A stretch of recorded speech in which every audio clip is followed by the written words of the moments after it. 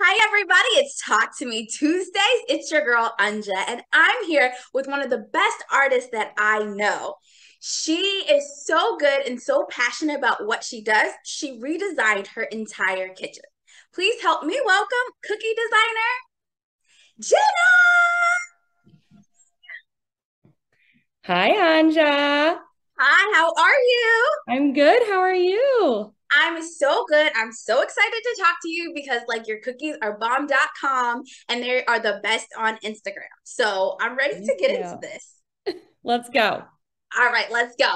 So, where and how did you even where did this cookie thing come from? Just I got Just questions. honestly, on a whim, I was meal planning for the kids one week and I was like, well, let's make some heart-shaped cookies. And the icing kept sticking together. And in the comments, somebody was like, oh, you should try royal icing. And I was like, what is that? And then it sent me down like this wormhole spiral. And I was like, I'm doing that for my daughter's first birthday. And I just picked it up and it was easy to me. Like it just came naturally. I didn't struggle with it and I just dove right into it and I found this whole creative side that I didn't know any existed like at all. Wait, what? So you this literally just came out of kind of an accident? Yes, totally. Okay. So do you ever have the best cookies for how parents have to bring cookies and desserts to I don't know, preschool or whatever? Do you ever have the best? So my according to my teenager, I am the worst because I never let them have cookies. I only sell them and I don't tend to keep a lot of extras on hand. However, there are times where I've taken like little mini hearts and I've individually heat sealed them so she can hand them out to her friends. Oh, And all of her friends and her teachers get excited. I always gain new teacher followers, and they're always like, when can your mom bring us cookies? So, always, every time it happens, they ask for it, but it's not very often. I love that. My question is, so it kind of started as an accident, probably turned into a hobby, right? So how did you decide you're going all the way with this business? So I had people asking me to make them cookies. And I was like, well, it takes so long. I didn't feel comfortable just making a ton of cookies for people and giving them out all the time because that takes away time for my family. So I knew I'd have to charge for them, but I knew that there were laws put in place. Like you can't just charge people for cookies and not have your licenses. So I went ahead and looked into all the local laws. So I got a cottage food license, which is like a health permit. I got a state license, a state tax permit. I got a city license. I have like what's called a fictitious firm name or a doing business as, so that I can do business as Newberry Cookie Co versus Jenna Siska. So, Right. So how did you come up with the name? as you may know, because we've been friends for years and years and years and years, I am originally from Pennsylvania. I'm from Williamsport, so go Little League. And the original part of Williamsport where they had Little League is called Newberry. It's like this Okay. little township, and that is where I'm actually from, is the Newberry part of Williamsport. And I feel like a lot of what I do is reflective of my roots. And so I wanted to pull it back from my roots, and that's how I got Newberry. Oh, that's so cute. I know as military kids, sometimes we can be so detached from our roots. So it's Yes. very cool that you went there for your name. Yes. Yeah. I feel like a lot of times, with us growing up, moving around all the time, you tend to take bits and pieces of where you lived and that becomes who you are. Mhm. And I've always tried to reflect back on like who was Jenna when she was little before all of those moves. And like I really try to bring that person into who I am with what I do, no matter where I'm Yeah. at. So what's your biggest inspiration for your cookies? Because they range from anything super artsy to I don't even know how you would describe. How would you describe your cookie art?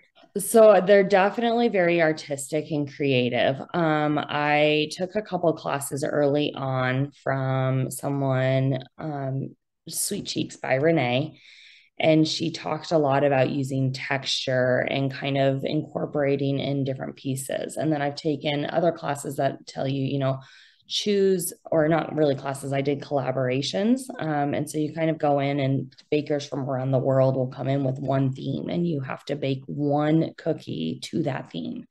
Oh, And when I first did it, they recommended finding your inspiration from things like fabrics, invitations, everyday home decor. And so when I get cookies these days, or cookie orders, my first thing is I want to see the invitation. I'm going to go off of the invitation the most, and then I'm going to look at any party decor that you plan to use. And if I don't see anything else, or they don't give me anything else, I'm doing that. I'm looking at fabrics, I'm looking at home decor or party decor. It's not necessarily like I don't like to look at other cookies when I'm designing a set. So I just want to, or artwork. Sometimes I'll just look at photography and pull something from that image. oh. So a lot goes into these Instagram worthy Yes. cookies. How do Yes. you make sure they taste good? Um, I got lucky. The recipe I started with tasted pretty good to start. Okay. Um, there's a lot of making sure that you have the correct balances. I live in a much higher elevation than some other people throughout the country. And so there's certain things with my baking that I have to make sure that, your cookies cook properly and don't dry out. I don't overbake, adding the correct proportions. But also, I had to adjust things like baking powder, and making sure that I actually freeze my dough before I bake it so that it prevents them from spreading. But I don't, I prefer a soft bite of a cookie. And I prefer flavor. So you're not going to just taste flour when you bite into my cookies. You're going to taste the vanilla. You're going to taste almond. I use an imitation almond for allergy safety.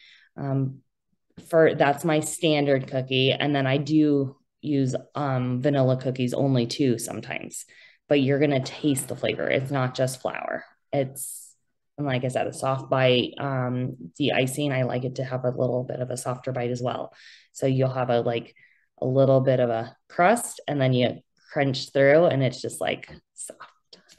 So, how many times do you burn cookies and have to like start over, or are you kind of Never. past that?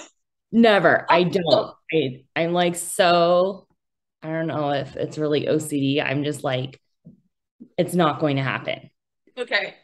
So baking is my least favorite part of the job. Like Oh, honestly, really? I really love the decorating portion. And Yeah. so there's no way I'm going to rebake something. Like, just not going to happen. The timers are set. There's multiple timers. I'm not leaving my kitchen. I'm staying right there, and I will watch them until they are like just done, and I pull them out. I love that. So, at what point did you look at your husband and be like, we need an entire new kitchen and we need to destroy everything and rebuild it because I have a dream? What did So he say? we redid the outdoor kitchen the year before. And it was always a goal to redo something with the kitchen. Our kitchen just kind of felt dark and dingy, and it was a little small, and we needed more space. And I was like, I can either continue taking over your office and every nook and cranny of this house with baking supplies, or maybe we could put in a baking center. And it has cabinets above, and it has cabinets on the side and drawers below. And he supports me in whatever I do. And so he made it happen. And So I did just, you design it? Like, how does that work if you want to design a kitchen? Do you have to call a contractor or do so you? we did this project sans contractor. We had an interior designer who was incredible, and she took what our dream was for this kitchen and made it happen. And then we had a couple of quotes from contractors, and they were just above and beyond what we felt we wanted to pay for it. Like it was like over the whole budget for the kitchen, basically. And so Mhm. we had a family friend who was a contractor come in and look at everything. And he was like, you don't need a contractor for this kitchen. You need the right people. And so Oh. he gave me his people to use Mhm. and was like, you need these people. And luckily we had the right people and we took out a wall even and like added a Were column. you And, nervous to do that type of construction inside your home? um, I think I was just so relieved that the wall was gone. I didn't even think about the nerves. You're like, We knew, actually, no, I was ready. I was yeah, we ready. were ready. We knew there was going to be a column in the kitchen for the plumbing and electrical, which is coming from the upstairs down. Mhm. And so when we found out, even though multiple contractors said it is not a supporting wall, that there was some support in there, we weren't worried because we were just like, we'll make the column a little bit bigger and we're good to go. So, what are three things in your new kitchen that helps you turn your dream into reality for your Um, baking my and stuff? double oven. Your double oven, bet. My double oven with convection. So before I could bake one, maybe two cookie sheets at a time, I can now bake six. I can Bet. pop them in, pop them out, rotate. This baking center is insane. I have all of my icing colors at my fingertips in the drawers. I just open the drawer, everything's right there. I'm not having to dig through bins. My one mixer on the counter is for icing. I have another mixer called a Bosch that it's just this big old bulky mixer, and I can do 4 batches at once. And so I just pop that out of the drawer, use it, and pop it away. Those I mean, honestly, having like everything at my fingertips is probably the biggest. And then that, Wait a minute. So, you have two kids. How do you keep them out of your stuff? I do it when they're not around. Oh, okay. So, I mean, my teenager's not as bad. She really doesn't mess with anything unless she wants to be grounded for life. And then the 3-year-old's a little harder to tame. So, for the most part, I was only doing cookies at night and after she'd go to bed. So, like 9 p.m. to like 2, 3 a.m. But Okay, she so, just your started, sacrifices is with sleep. yes. But she started going to preschool. So now we have a couple days during the week where she's at school and I'm going to try and rebalance and get some sleep back. Yes, sleep. Please. So dealing with the public can be very hard. How do you either go about pleasing people or angry customers? Have you ever had to deal with that yet? Um, I haven't really had angry customers. I think I'm pretty good at setting expectations from the beginning. I will not accept or agree to a set that I don't feel that I can confidently do for them. If I get a order request for a theme that it's just like I just don't think I would the right person for them, I'll let them know and I'll You give don't them try and somebody. talk them into like a different type of thing. Like I can't really do giraffes, but I can do elephants. I had one that they wanted something specific and I was like, I can't do that. And they're like, well, I can narrow it down to this. And I was like, I can't really do that either. Like Okay. there's just not much what you can go on. I don't do characters or licensed things, copyrights. I won't do it. And there's a lot of people who do, but it's breaking the law. And I'm not willing to lose my business over breaking the law just for somebody to have some cute cookies at their party. Okay. So like those types of things, I'm happy to do inspired sets like if you gave me a princess type thing, maybe I could do a special type of crown or like snowflakes for Frozen and just kind of, pull some colors and things in there. Have you But I'm ever felt like maybe like I know you don't like breaking the law, but have you ever like felt pressure to maybe bend like should I? no, I'm just no. It's like it's just not worth it. And I feel like I'm busy enough without trying to break a law that I don't feel like I need to do that. Mhm. I'm not willing I'm just not willing to jeopardize my business over it. And it's like I'm booked out through October right now. There's no like, Oh, so it's like, so I mean, it's not like, I'm struggling to get orders or anything. It just well, kind of how do be you market yourself? Do you do word of mouth? Is it word of Instagram? Like, mouth for the most part, word of mouth. I do Instagram and Facebook. I don't advertise though. okay. I'm very reliant on the fact that people share to their stories, or I do use the hashtags for our local cities.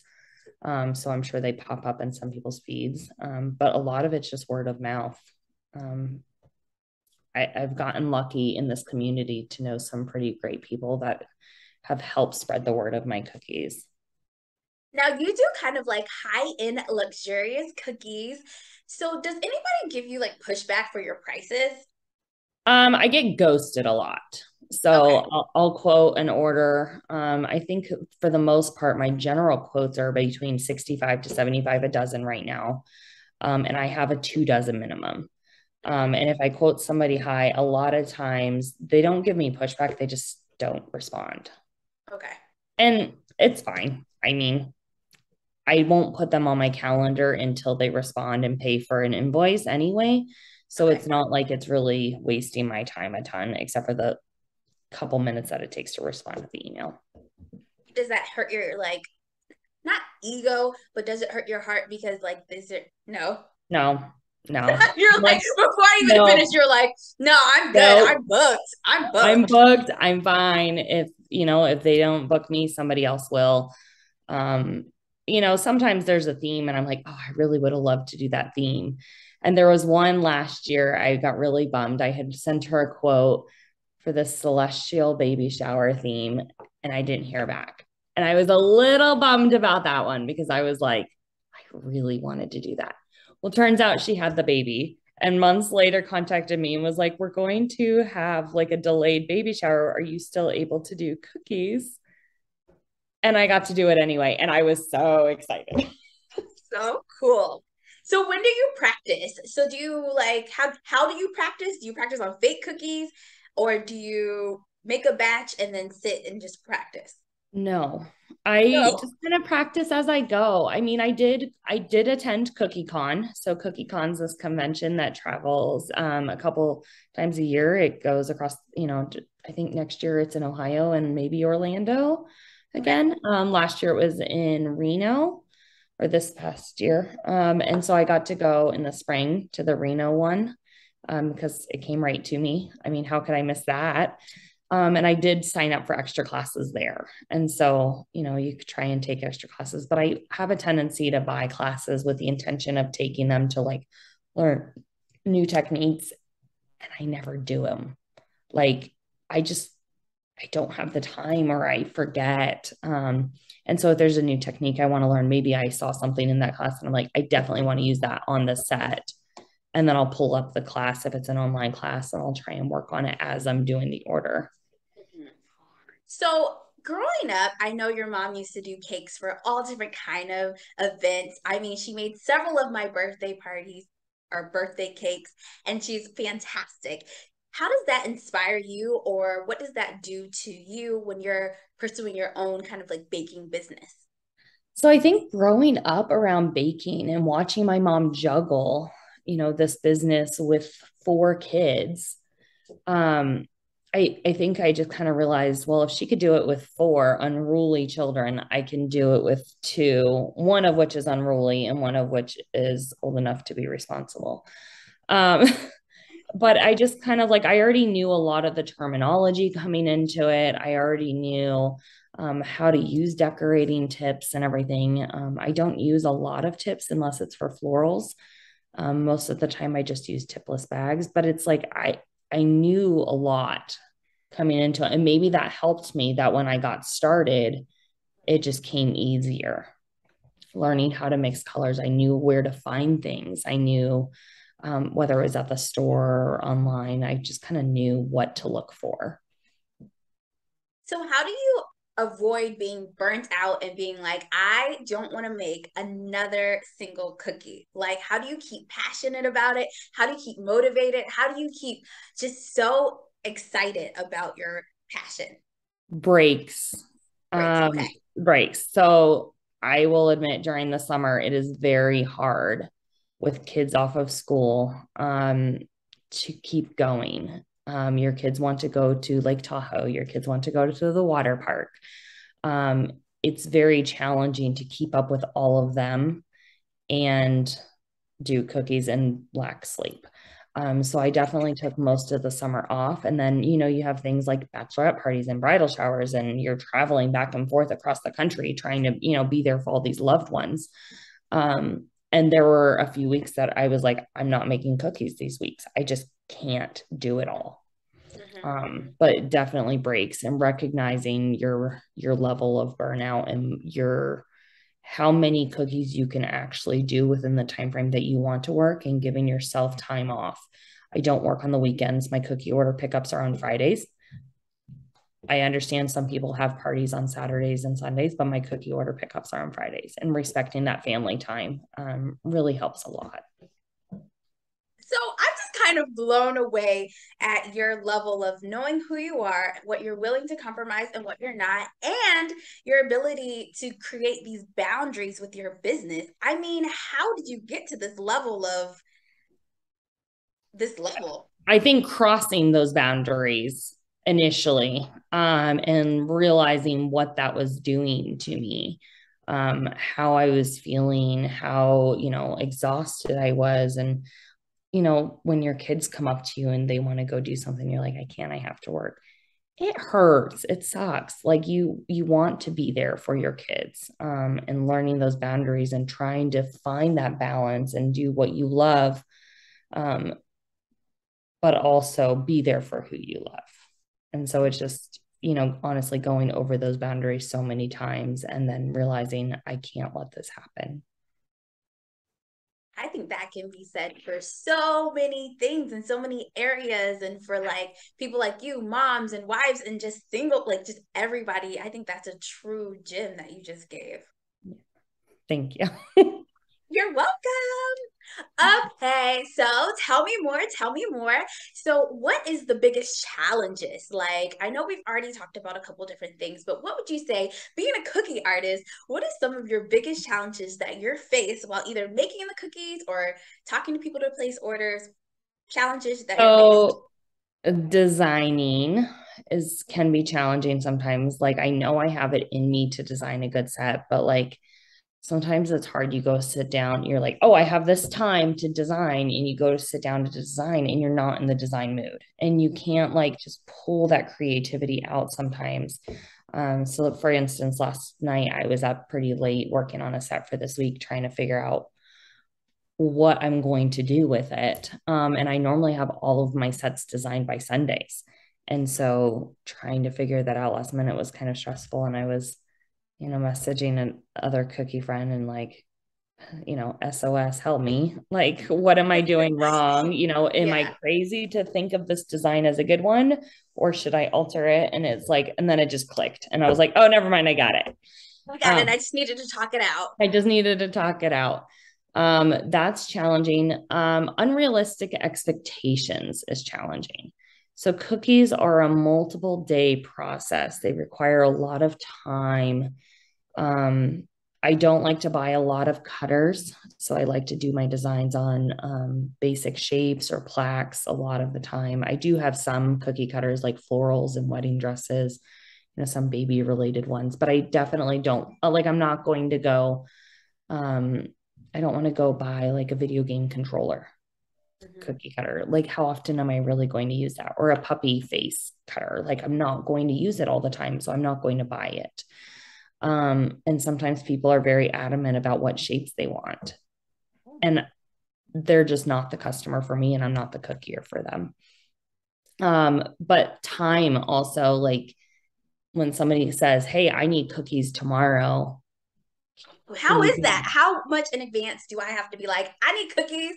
So Like, what for does that me, look being like? booked out, I mean, months in advance is preferred. On occasion, I have some kind of opening, maybe, maybe my daughter's band practice is canceled or something, or like, something kind of opens up part of my schedule. And I'm like, I could easily get in another set. But if it's within 2 weeks, there's going to be a rush fee added, because I have to rush to make sure I have all the supplies. I have to rush to make sure that those designs are done. Normally, I am designing weeks in advance. I'm not normally designing like the night before. So it's like scrambling to get those done. But then it takes a few days to do the cookies. I have to mix the dough. I have to freeze the dough. I have to bake the cookies. I have to make sure they cool down.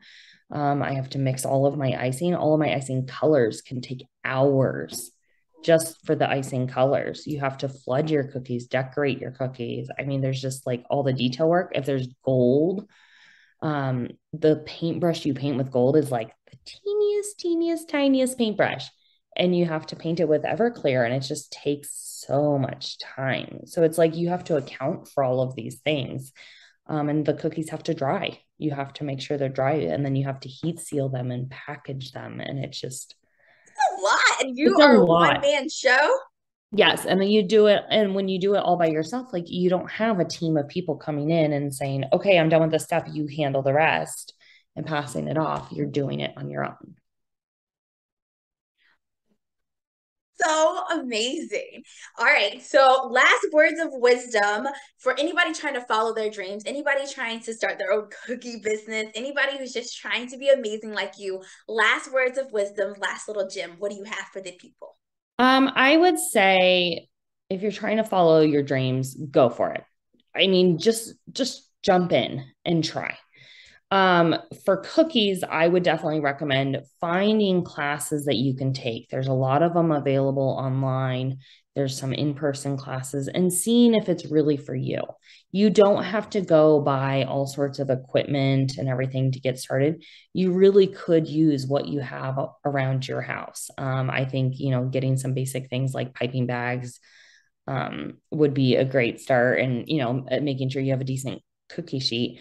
But other than that, like I think you could do a lot with what you already have and working your way up. I wouldn't jump into, opening your own business and investing all this money into your licensing, and, your websites and all that until you feel confident enough that your designs are where you want them to be to sell them. And always own your own work. Don't copy somebody and, pretend that you're somebody else. I think that's huge because people are going to come to you for you. They want to see what you can do. And if you're copying somebody, you'll never kind of find your groove. I think, making sure that you really bring who you are into what you do.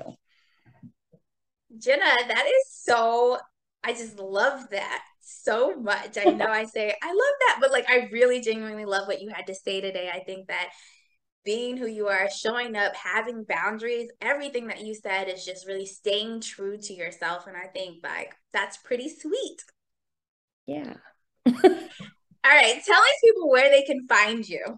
You can find me on Instagram or Facebook. Instagram's probably the better place because I'll share more there. Newberry Cookie Co. It's Newberry Cookie Co. And you can find all of my art there and links to my websites and everything else. If you're local, feel free to place an order. Yeah, that's it. Sweet. As always, guys, you already know I'm going to put all her information right here below so you can go check Jenna out. Yeah, so you guys have been watching Talk to Me Tuesdays. Once again, it's your girl Anja. You can find me at it's your girl _ Anja. Once again, it's your girl _ ANJA. Don't forget to like and describe. Subscribe? Yeah, that's the word. Okay, and I'm gonna show you some cookies right about now.